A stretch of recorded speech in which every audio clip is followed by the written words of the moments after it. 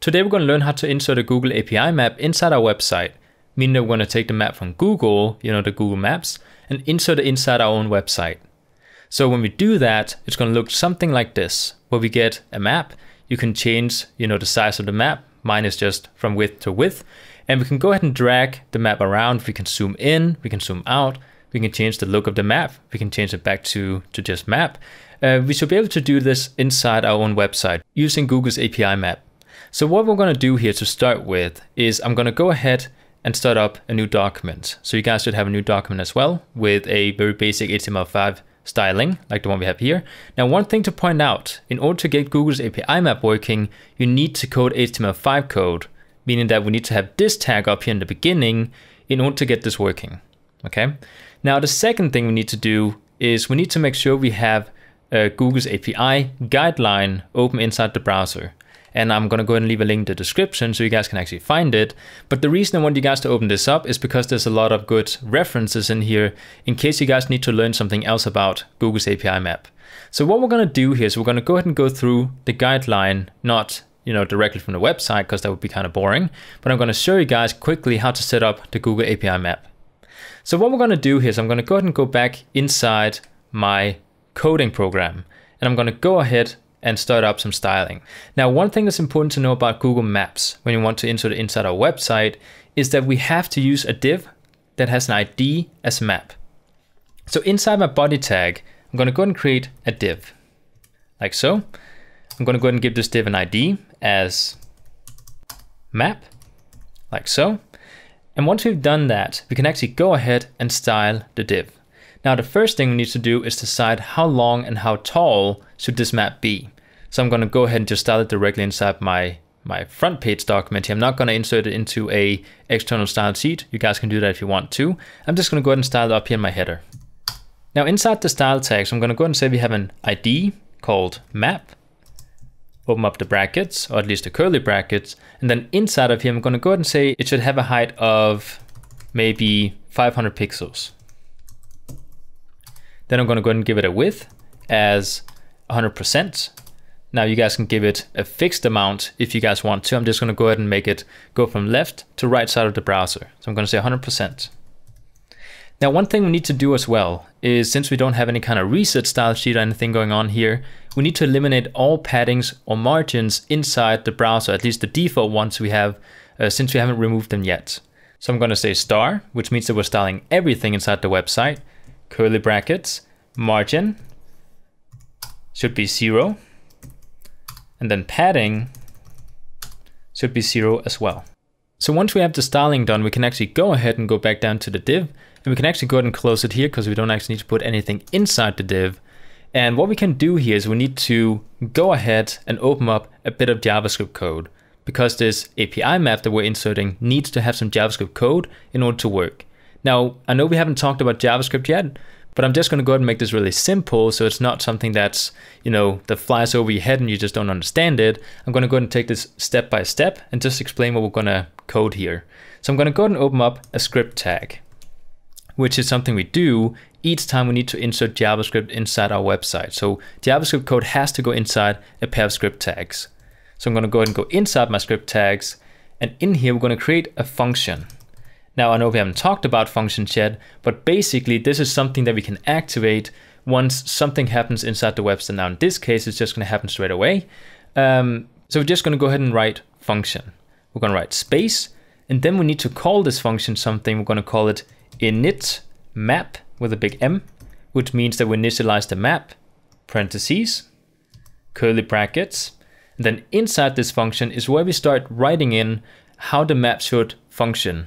For example, where the location is when we want to put the marker that we usually have inside Google Maps, because we need to tell them where we are inside the map.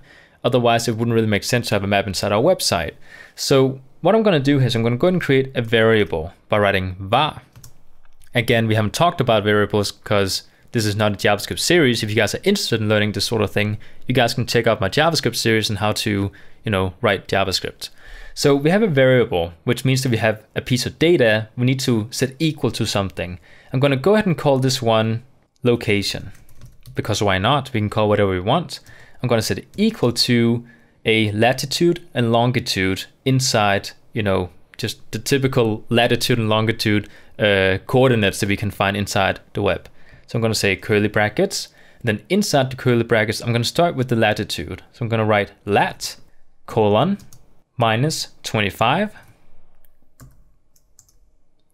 punctuation 363. And again, this is something you can find online. I'm going to show you guys a link so you can find your specific location. I'm going to say comma. I'm going to say LNG, which stands for longitude. Then we're going to write colon 131 punctuation 044. So now we have these numbers here. And again, like I said, we can find these online. Now, after we have the curly brackets, we need to make sure we have a semicolon to end off this line of code. And just to show you guys what I'm talking about here, if I were to go inside my browser here and find this website here, then I'm going to leave a link for you guys in the description. As you guys can see, if I want to find, for example, London, like so, click find, you guys can see we get a longitude and a latitude. And this is the numbers that I use inside the code in order to find out where I am inside, you know, the world. So now what we need to do is we need to go inside our code again. And after we decide the location, which we have right here inside, you know, a variable, we can go ahead and write that we want to start up a new Google map, and we need to insert it inside this div we have up here. So I'm going to go inside my code, again inside the script tags, inside the function. I'm going to create another variable. I'm going to call this one map. I'm going to go ahead and set it equal to new space Google dot maps dot map with a big M, because we need to refer to something called a method, which means that we need to add parentheses afterwards. Then inside the parentheses, we're going to go ahead and say we have a document, which is the one we have open right here, dot get element by ID parentheses, which means that we're going to go ahead and get some kind of element inside our website using the ID of whatever the element is. In this case, it's called map, which we have right here. So I'm going to go ahead and copy what we have here. I'm going to insert it inside the parentheses we created just here. Now, before the final parentheses you created here, I'm going to go ahead and say comma. I'm going to say curly brackets. I'm just going to move this down in the next line to make this easier. And inside of here, we're going to go ahead and say we have something called zoom, which is going to be how much we want to zoom in on the map when the web page is loaded, when the user enters your website. So we're going to go ahead and set this one to, for example, 4, which is also taken from the example inside the Google Map guideline. I'm going to say comma because we need to add a second piece of data in here. So underneath here, I'm going to go ahead and say center, colon, space. And then we need to write the name of the variable we created up here called location, because we want to center the map on this location here once the map has been loaded inside the website. So once we have this, we need to go down to the final parentheses down here and write semicolon to make sure we end off this line of code here. So once we have this, we basically have a map. And we can actually go ahead and load up the map inside the browser once we insert a key inside this, because inside Google, when we want to use the Google Maps, we need to have permission to use the map. So we need to go inside Google's website, you know, the guideline in here. And as you guys can see, it says get a key inside the menu bar here. So I'm going to say get a key. Once we go in here, it says some information regarding the keys, such as if you want to get the free one, you can have a limit of 25,000 visits per day or per hour. I don't quite remember it inside your website. But for now, the free one can suffice with whatever need we have. So I'm just going to go ahead and click get a key. And once we do that, we can actually go ahead and create the name for our project here. I'm just going to say tutorial. You guys can call whatever you want. Whoops, that was spelled incorrect, like so. And I can go ahead and say create and enable API. So once we do this, it's going to go ahead and load up a key for us to use inside our code. And we're going to go ahead and keep this key because we need to use it in order to actually get the Google Maps activated inside our website. So once it's loaded, which it should be in a few seconds, there we go. I'm going to go ahead and copy this key we have here and paste it inside my code. And for now, I'm just going to go ahead and paste it down here because we don't actually need to have it here, but we need to have it ready for when we do actually insert the line of code where we need to use the key. So we need to do one more thing here. We need to go underneath the script we created and create a second script. And this script is going to be the one that actually allows for us to use the Google Maps inside our website. So I'm going to go inside the script tag, inside the first one at least, and I'm going to go and say space, async, space, defer space source, which is equal to double quotes. And then inside of here, we're going to go ahead and write in the address to Google's API. So we're going to say https://maps dot Google APIs.com/maps/JS question mark key is equal to, and then we need to paste in the key we just got from the website. So I'm just going to go ahead and take it here, copy it, delete it because we don't need it anymore, and insert it right after the equal sign. So now that we have the key inserted, we need to finish off the code by writing and callback is equal to init map with a big M.